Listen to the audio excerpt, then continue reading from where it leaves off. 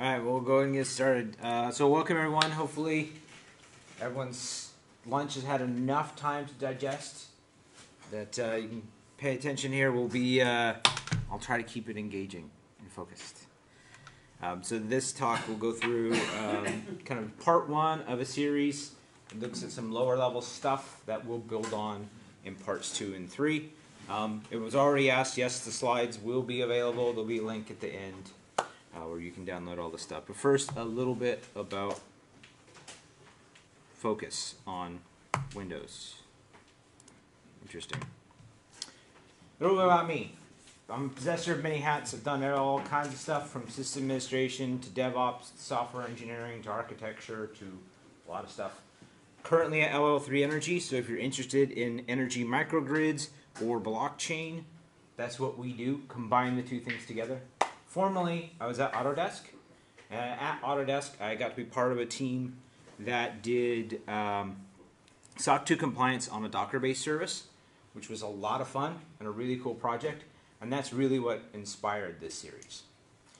So in that project, we used some commercial tools to be able to achieve the objectives of SOC 2 compliance in a Docker environment, which was great, but it got me thinking, what can you do with Docker itself or with some open source tools to get as close to that as possible? So I will say, if some kind of compliance adaptation is your objective, this will be good information, but you'll definitely want to look at some of the commercial tools. They're going to solve a lot of the problems for you, particularly around continuous monitoring and analytics and reporting and all the things that you need to do to prove compliance. But if you're like most people and your boss comes to you and say, hey, we're running Docker, I want to make sure we're doing it securely. Oh, by the way, your budget's 0, go. Which I'm sure no one's heard before. This is some of the tips and information that I've kind of gathered along the way of different ways you can do with things that are built into Docker or some open source tools. But first, I do want to address the whale in the room. I do know that not all containers are Docker containers, but Docker is definitely the most popular. It's one of the most momentum. So most of this stuff that we'll talk in this talk are, well, a lot of it is lower level, like what empowers Docker, the container stuff. So it may work on other container runtimes, it may not. So your mileage may vary. It is more focused to what you can do with Docker specifically. So some of the things we'll look at, and you'll get commands, or we'll see examples of using Docker itself. So if you're doing run C, you're doing LXC, you're doing name your new container runtime of the week, your mileage may vary on this. I also do want to note that it's orchestration platform agnostic. There are a few of these. These are just ones that I've had some experience playing around with. Most of you probably, if you're doing orchestration, are using the one there on the far left. So when I'm looking at what these things can do, I'm not going to focus on those tools. This is kind of what Docker provides. So if you work in this environment, if you're working in Kubernetes, you may see some of these options that we're going to go over kind of exposed within Kubernetes. So hopefully you'll get a perspective of what's happening underneath Kubernetes, working with the container engine and what it's doing and how it's actually enforcing some of these rules. So when you say you want a container to be a read-only file system, I'll show you exactly what it's doing behind the scenes for it to do that in a Docker environment. So this is part 1. No experience is required. You do not have to have used Docker before to hopefully get something out of this talk. We'll go a little bit into what Docker is and how it works. Kind of level set for the talk. Parts 2 and 3 will build on this knowledge. So if you bring your friends to part 2 and they didn't attend this, I'm kind of expecting that they know a bit about how Docker works to really get the most out of it. All right, so let's talk a little bit about Docker and just get an introduction, level set on what it is we're doing and how these things work. So first, what exactly is a container? Well, a container is not something special. It's not a magical platform that never existed before. They've been around for years.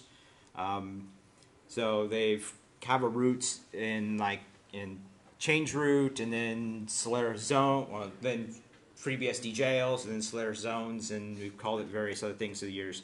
They've been around for a long time. But really, when we're talking about containers on Linux, it's a combination of mainly three things. Linux namespaces, which allow you to isolate process runtimes or processes within their own kind of environment, so they can't access external resources they're not authorized to access. Control groups for resource management, and setcomp profiles for managing what system calls are allowed or disallowed. So this is what Docker does. It packages up a runnable, distributable thing that complies with these three concepts, that knows how to use namespaces, control groups, and setcomp to be able to isolate a resource and pass it around. So what it looks like is a little bit like this. This is an oversimplified version of it. But basically, you package everything you need into a distributable component that we call an image or a container, where everything's there. So you have some runtime dependencies, all your application code's there. You can even put what looks like a root file system in there. But it has no kernel. Well, if it looks like it has a kernel, it doesn't actually use it, right?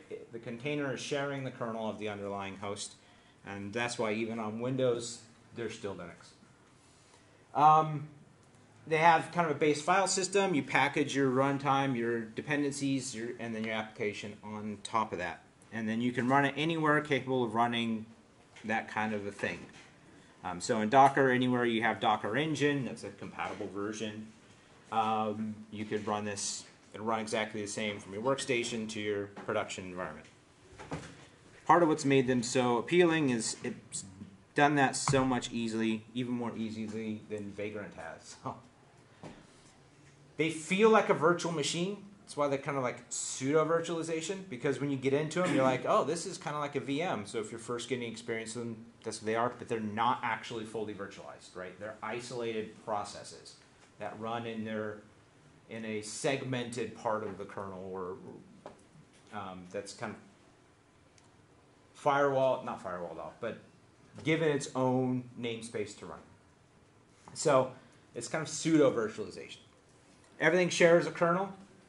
So we have our host kernel there, and on top of that, there's some of the foundation components that the container relies on. Then you have some kind of container engine, which there are multiple out there. Again, this is kind of an overly simplified version of it, but it's the basics of what a container is. So the container engine is really providing a shim to interact with the underlying kernel and be able to translate calls coming in from the namespace to the kernel to actually be executed on the CPU.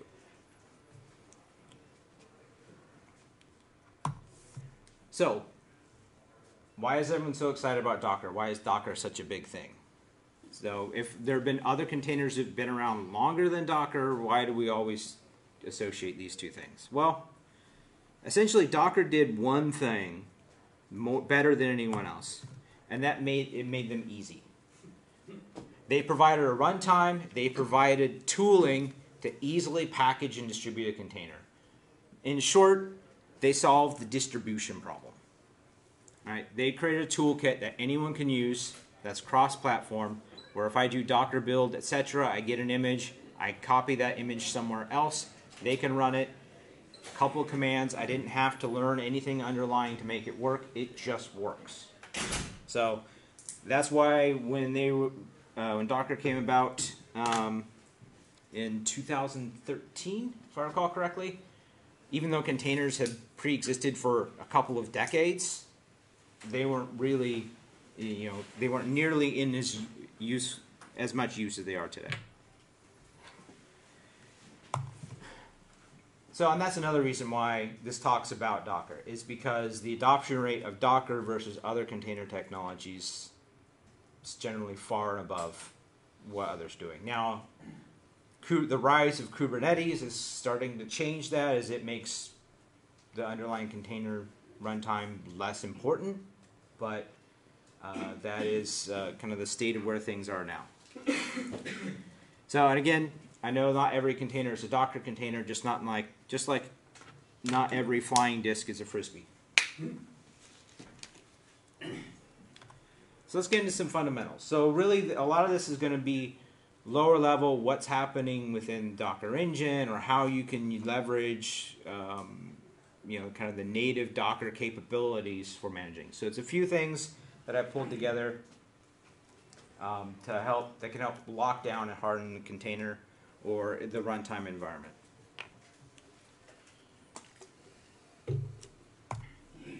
But first, I want to classify containers. So when we talk about them, we talk about kind of more generically. Let's take a look at a couple of different types. And mainly I want to think about two different types. A service container versus a tool container. I'm just throwing these names out there. So the service container is your web servers, you run a container. Your database servers, you run a container. And I won't have the debate if you should run database servers in container, but these are your application runtimes, the things that you launch and run perpetually until you choose to recycle them. Right? So it's hosting some kind of a service. Tool container is your CLI tools you're distributing as a container. They're your build pipeline tools that you're distributing as a container. Your small batch jobs you run as a container. These are the things that you spin up, you run for a very short period of time, and then they die, and then you run them again when you need to. So most of what we're going to talk about is more oriented towards service containers. This really accounts for all three parts because they're the ones that are more vulnerable to attack because they're up and they're usually exposed somewhere. A tool container a lot of time doesn't live long enough to make it worth putting serious effort into hardening the runtime it runs on or hardening the container itself. And a lot of times you're not going to get the return on the investment in doing the hardening work. So that doesn't mean these tools or these ideas won't work. It's just something to consider as you're building these things out, or as you're applying some of these, or thinking about how you need to secure any container you're building or running. Consider your security guidelines and the trade-offs, time versus payoff for doing it. So as you're thinking about this, we're mostly talking about service containers, so have that in mind. All right, let's get into some meat of this now that I've gone through some introduction. Security starts at the top. So what does this mean? Well, let's take a look at a sample Docker file, and I'll tell you. So this is a very basic Docker file. If you've done much Docker, you've probably written one that looks something like this.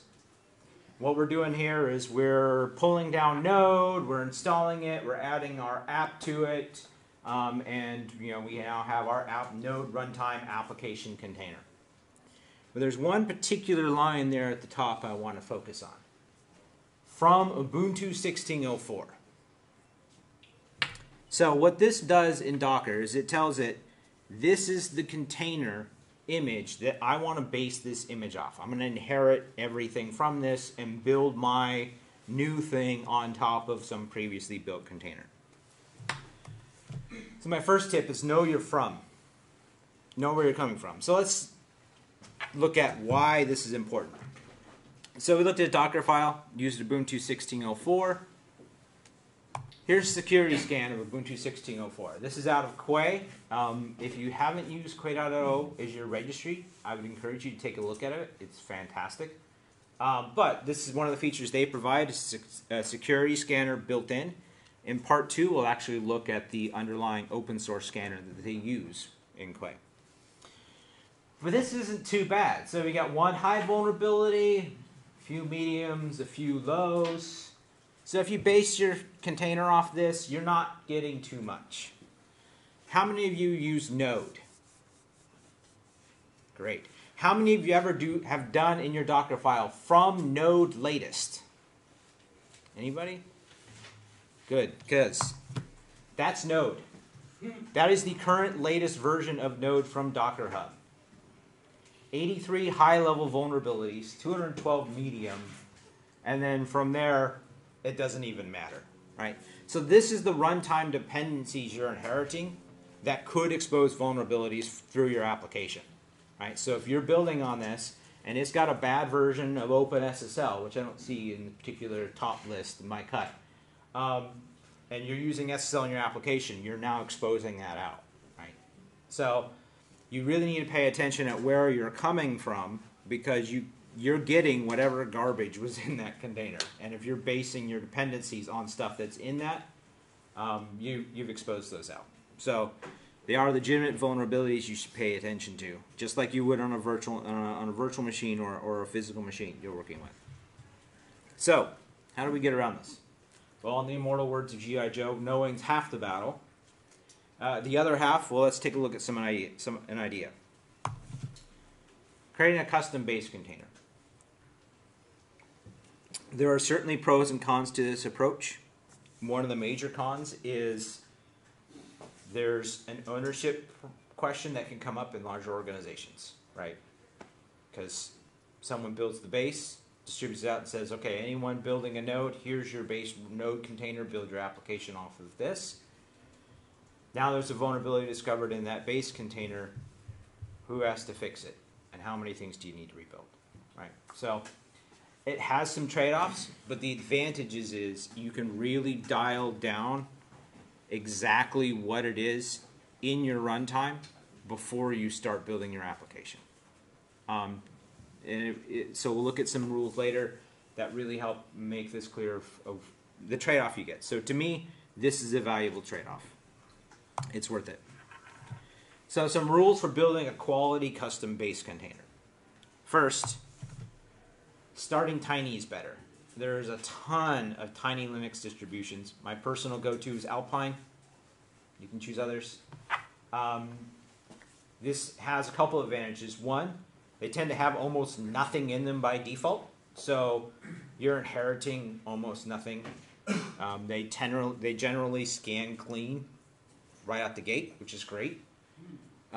It also has the added advantage of it's less container bits to push around, because when you pull Ubuntu, you're getting this whole full-blown generic Ubuntu environment for who knows what, general purpose application.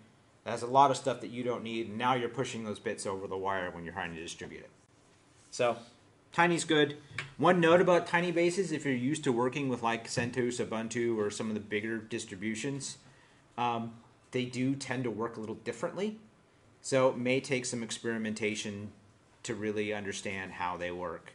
Even some of the commands you might be used to may not work exactly the same way as you've been used to. So take some time to explore. That'll pay off in the end. So patch is part of the build. So put in there whatever your packing system, if you're in your container, put that right into your base. So if you're doing Alpine, APK update, Ubuntu apt update upgrade, yum update. So go ahead and build it right in. So that way anytime you rebuild your base, you're just going to automatically get whatever the latest and greatest distributed by that distribution is. So this just keep in mind when you do a rebuild like this, right, it's going to generate a new version of this image. That's a base layer image. So any application you've now built on this image is going to have to do essentially a full rebuild. So plan these within your build pipelines if you're doing this, because everything you built off that is going to have to go through a longer build cycle than they would typically. So build a shared base for your services. So if you have a lot of Ruby stuff, build one Ruby base, and any application that needs to build off that, use that. So it lowers your overhead. Node similar. Anytime any of these runtime places, just build one, and go from there. So install your common build tools, npm, gem, etc. in the base, or any common runtime tools you need. As well as whatever base runtime. This is also really great to level set across the company. We're going to use Node version X for all of our applications. You can just distribute that, and then it's kind of the decisions made for the developers downstream. And leave those application specifics for later, right? So if they need a special gem, don't build it in here unless it truly is a common thing. have the developers put that in. They can do that in their Docker file as they inherit it. I've always been wondering, this kind of goes against the principles of those containers, right? Because the point of them was that you can have whatever you want and pack it and ship it, right? Yeah. So you have sort of, you got this wonderful container and now you're tying your hands behind your back. Well, there's a conflict of what is the true, hippie, free love version of what a container is and what an organization needs to do to live. That's right? Exactly why I'm bringing it up here, right? So in the that? container world, yes. So you could build this base container. You could tell all of your developers, hey, I've got this great Ruby base container I want everyone to use.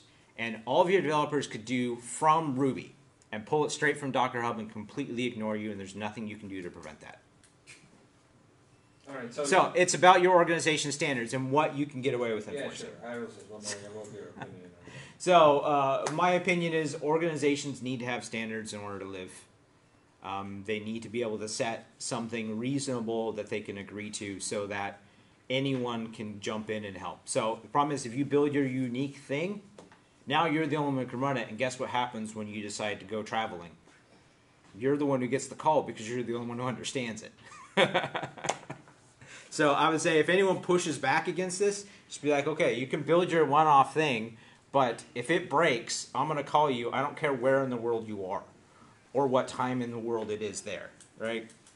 I think Netflix has that as like a core corporate philosophy. It's like you can use any language, any tool set, anything you want, but you own anything you build. So you're kind of incentivized to do what the team around you, use what the team around you is using, so that if something goes wrong, you could actually be on vacation and other people can help, right? So also, and this is similar to a virtual machine, right? Install only what you need in these containers. Don't add extra packages or dependencies that you think you might need later. If you think even like 70% of my developers need this gem, but 30% do not, let those people put it in. They inherit from your base. They do gem install my thing, and then continue to build their application from there. And then leave build tools on build containers. So if you're doing a make, or you're doing you're compiling some Ruby code, so do your bundle from somewhere else, and then grab what it built and put it in your container runtime. So have a separate build container from your service container, your service base. So it may mean you actually end up creating two bases. One's designed for build pipeline kind of things, and one's designed for actual runtime implementation. But again, that kind of falls in that classification thing, right? The tool container has a little bit looser rules because its run life cycle, its use case is different than what you're going to build your service on. So a little pro tip. If you're new to a build, so okay, I heard Alpine's great. I'm going to try Alpine. I've never used Alpine before. I heard it's weird. Docker run, IT. Who knows what IT stands for? And TTY, right? So that's good. You can get an interactive shell on it, base image and tag, and then just bin sh, right? You can get a shell into that container, so you launch whatever it is your base, Alpine latest, Alpine 3.7, whatever. Start to play around with it. Figure out how the build commands work. Don't go immediately try to shove it in a Docker file and then be frustrated with the fact that it doesn't build. Who knows what a scratch container is? Containers that don't inherit, that don't have a phone. Close. Yes. Essentially that's it. So, Docker containers need a file system, but that file system doesn't need to be inherited from another container or be like what looks like a full-blown distribution thing. So, what you can do is, if you're running something small or something that is statically linked, you can just build the image, right? You can do with only those things you need. You don't need to put a runtime in there. You don't need all of these dependencies that your runtime needs. You can do this.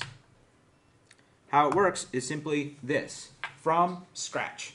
It's a special from type in Docker that tells it, I'm going to build an empty file system, and whatever they put in it, that's the only thing that's going to be there. So Linux works really great with statically linked stuff like Go.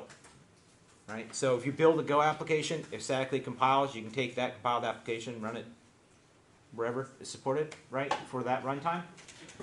You can build your application, your Go application, do from scratch, just drop your built Go binary in there, add any dependent like configuration files, etc., and that's it.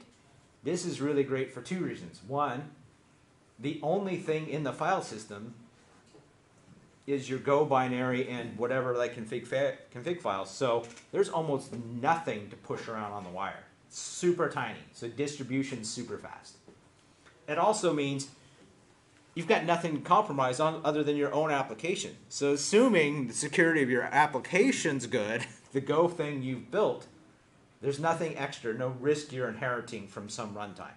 So if you're doing things in Go, this is a great way to do it. One trade-off in that is, and when we look at vulnerability scanning in part 2, you can't really scan this container because it's got nothing to look for. So it's probably either going to whitelist it and just be like, good, which can give you a false positive of, yes, there's no problems. Well, there's no problems it can detect. Or at worst, you know, it could fail catastrophically and give you an error. Depending on the scanning system you use.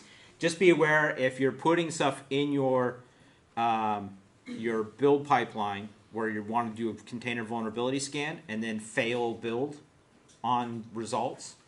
If you're doing these, just pay attention to how these work. You know, that's a scenario you'd want to test in your environment. But they're great for that kind of a small thing. Capabilities. So this is a Linux kernel feature that containers have access to. This is the ability to, Docker provides a way to holistically add or remove like whole capabilities from containers to get rid of whole segments of potential problems. Super easy to use.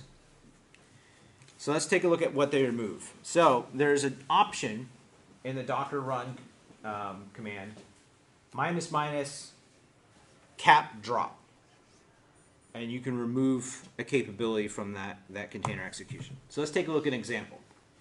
Here we're running an Ubuntu container, and we're dropping cap set UID and cap chown. So it's not the full, so if you're familiar with Linux capabilities, it's not the full name. There's like a sys _ something there, right? So it kind of truncates that and just focuses on the most immediate part it needs. So what this does is within the container, so within its namespace, if you try to do set UID, the process in there tries to change users. So, someone breaks your Redis server and tries to do a privilege escalation, it will fail, give you a permission denied. Right? We holistically remove that capability. It's same with chown, right? So someone tries to, say your container takes file uploads, right? And it's writing there. So someone uploads a malicious file, tries to set an execute bit on that file, tries to get your thing. And let's say your application is vulnerable to let it run things. So they try to add execute, can't change it, right? Actually, that's a bad example, but so they can't change, they can't change it to run as root, right? So that's a really these capabilities are pretty powerful. There's a few of them that are in there, and Docker makes it super easy. So you may see this show up in your orchestration solutions as just like a box, right? Here's the capabilities you want to remove or add. This is what it's doing when it calls Docker run. When it does a Docker run execution, it gives these cap drops and adds for whatever you provide. You can also add capabilities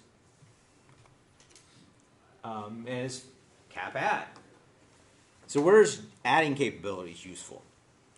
There's a couple of scenarios it's useful. One, if you're feeling particularly paranoid, you could drop all capabilities and then add only the ones they need. So if really high security in the environment is important, that might be an approach you need.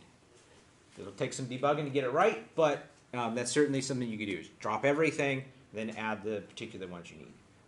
Sorry, do you need to drop everything explicitly, or is doing this implying that you're dropping everything? You need to drop everything explicitly. So, and I'll show you a little bit what the defaults are. Another place this is useful is if you need a container to run with an additional privilege or some additional privileges because it does something special. It's a sidecar for some other container where it needs to be able to do something with the container it's connected to, right? Might be an example. So this is a way that you can get to having a more privileged container without having to run as fully privileged. And we'll talk about privileged later. But this is a great workaround. Docker, by default, whitelists a set of capabilities, so a subset. And these are all of them. So you can kind of see in the defaults, I'll put the link up there for the curious. These are all the ones it puts there by default. It's a generally good subset of capabilities that it allows. But depending on your service, it may be more things than you actually need. Like, so, one example, like, say your container doesn't actually open any ports, right? It runs something and doesn't need to connect to anything. You could drop capnet bind, right? So then then it can't open ports. So if that container were compromised for some reason, someone tried to open a port out to reach out to some botnet or to download some malware, they can't open a port because you've removed that capability from the container. So something to pay attention to, a capability that's in there. Secure computing mode, setcomp.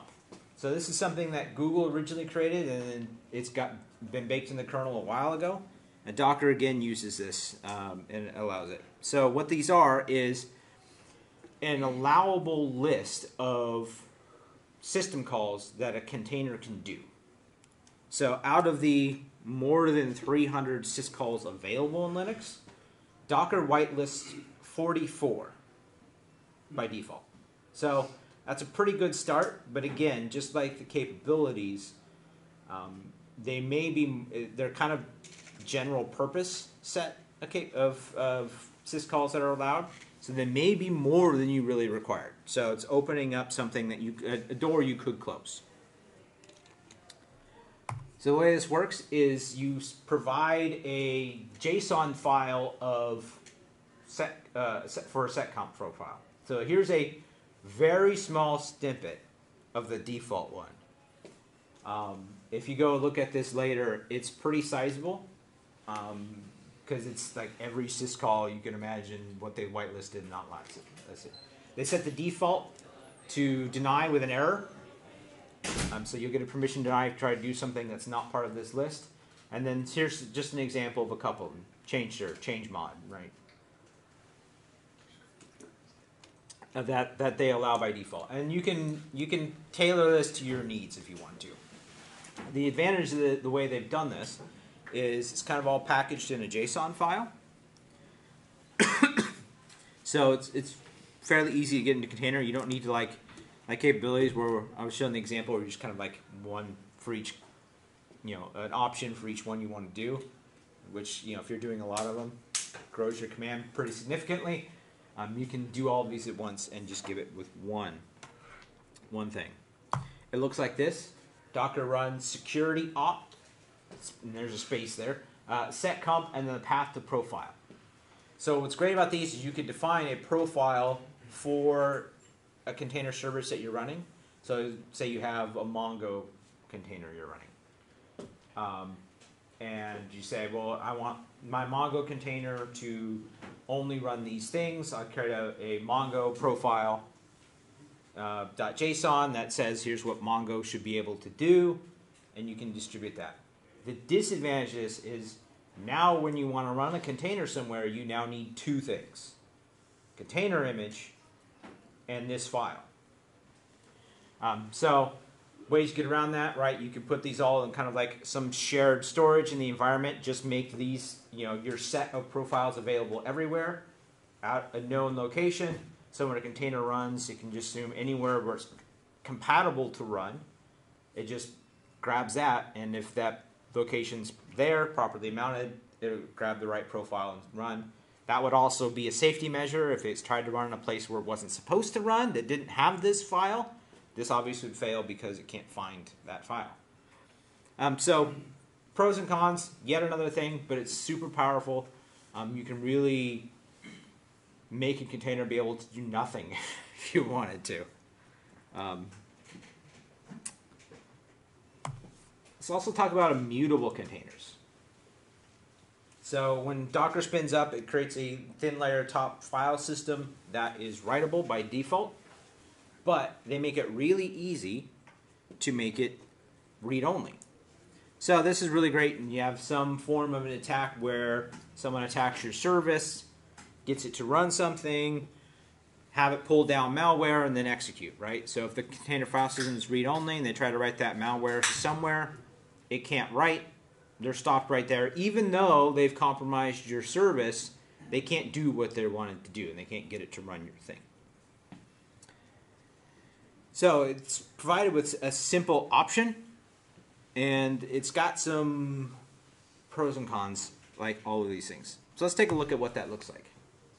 A Docker run, ---- read-only. That's all you have to do to make a container read-only. By default, anything you try to write will fail. It'll tell you, it'll give you an error and it says read-only file system. But that is the entire container. So that means temp is also not writable. Some ways around that.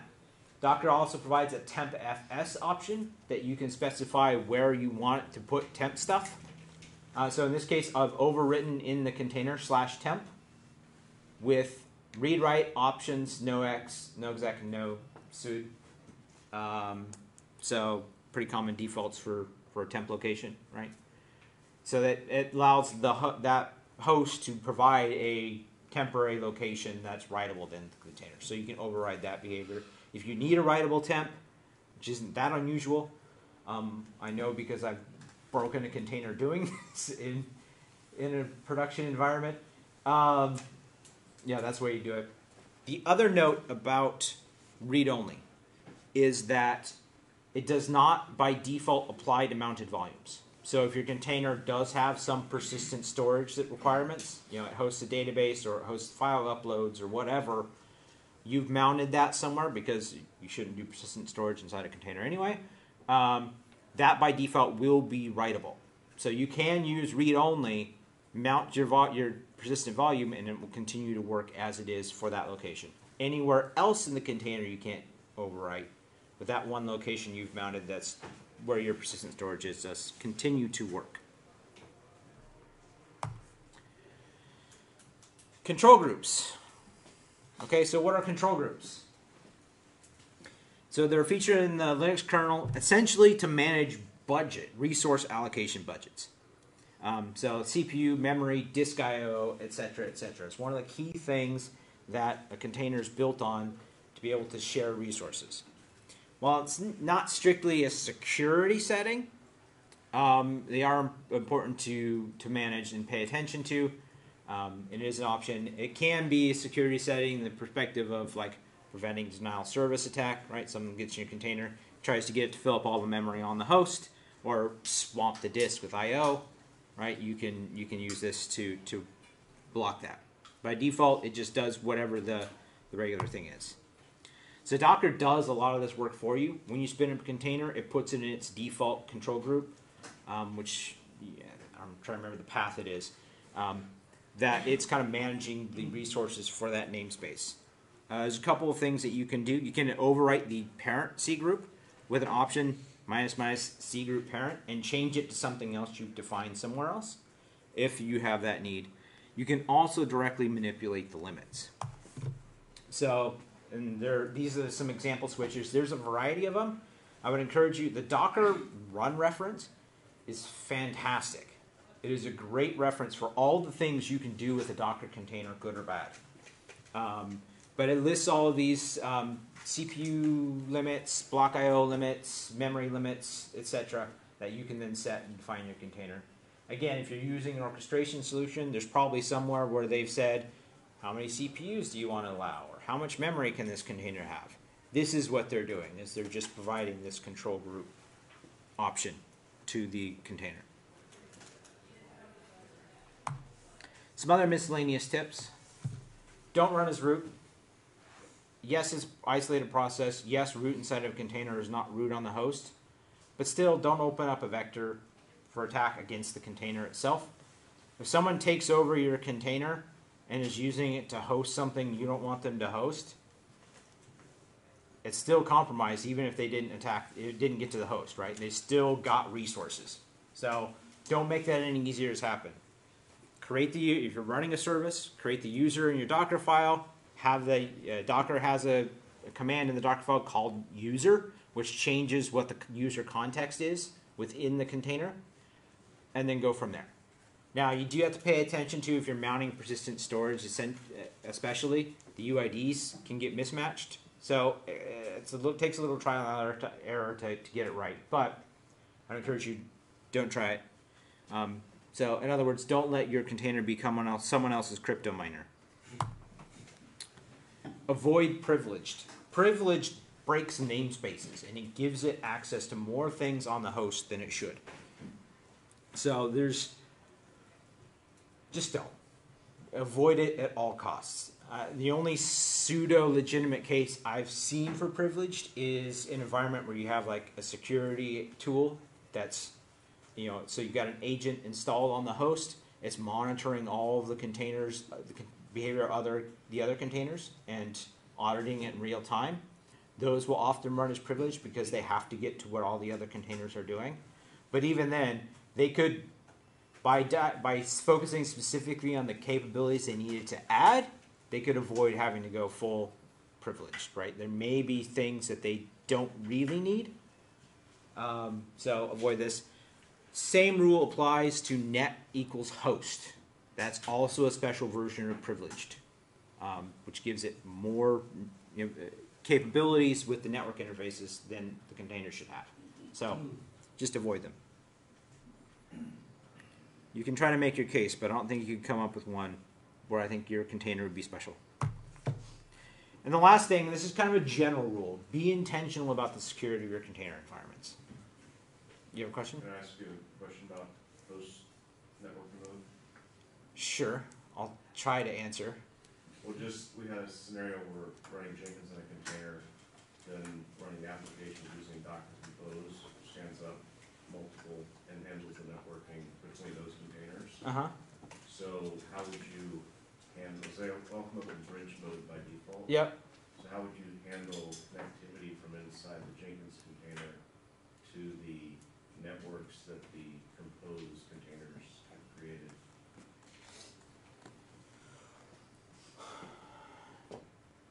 This is to run tests.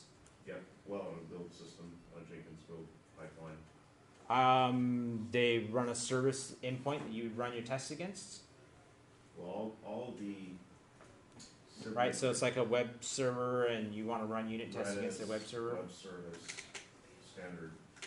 So all the sibling containers can talk to each other, right? They're also composed.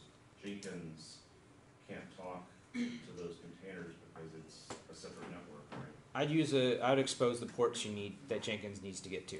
Then you're gonna have to. You can override that, right? Okay. So you could have a Jenkins build doc compose file, which adds this additional capability in that's different. But it's just simple -p host port, right? So if it's 80, if it's 80 inside the container, right? Or if you're doing like 80/80, right? There's a common one, right? This is host. This is container internal. So just add that to your Docker run command and expose the port. Okay, we can take it offline. Yeah.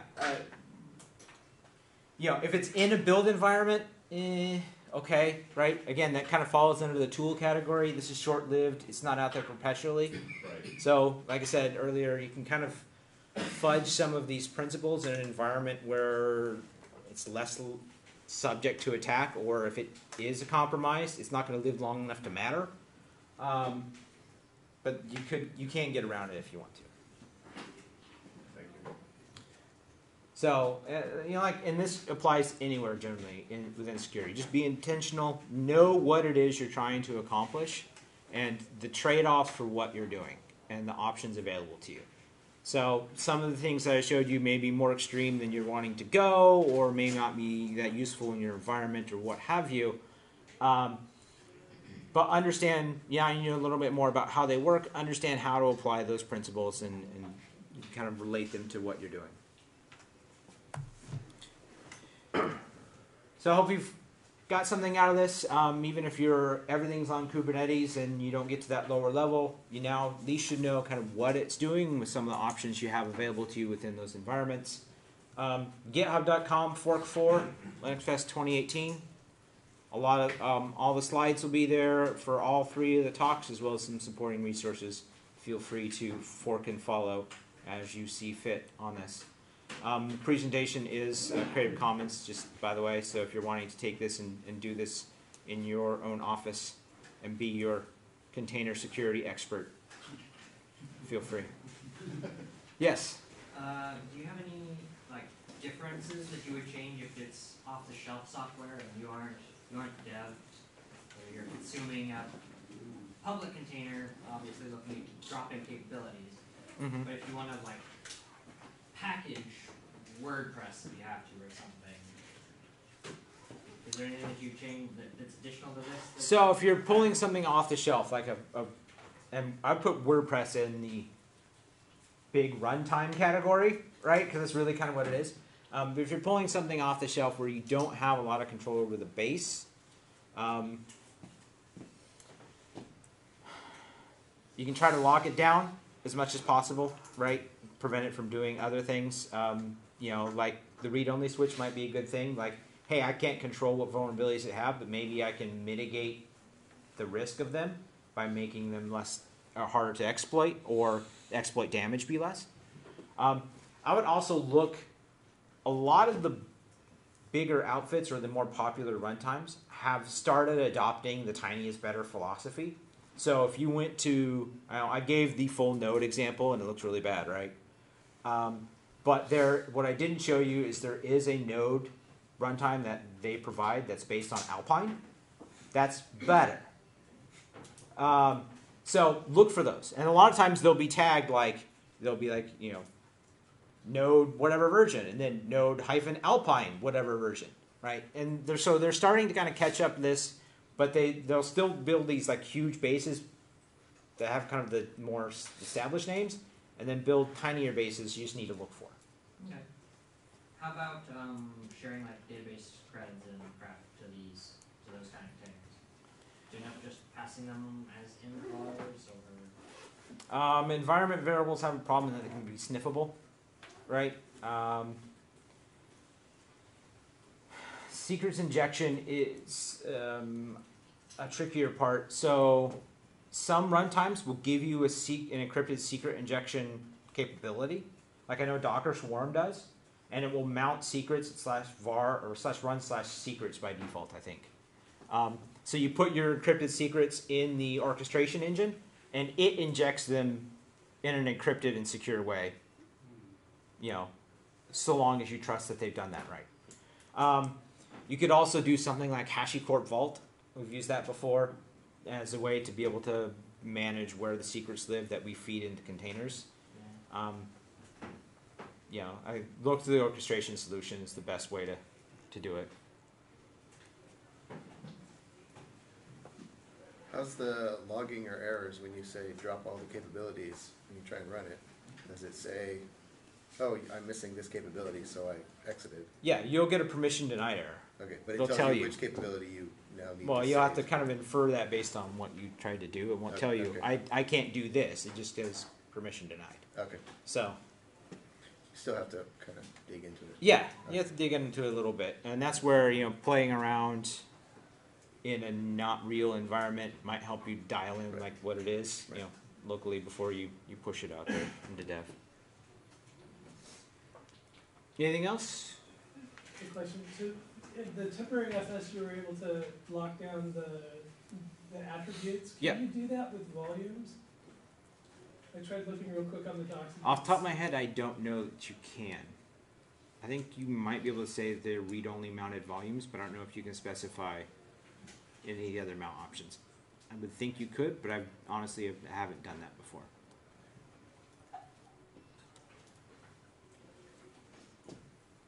Anything else? All right, thank you.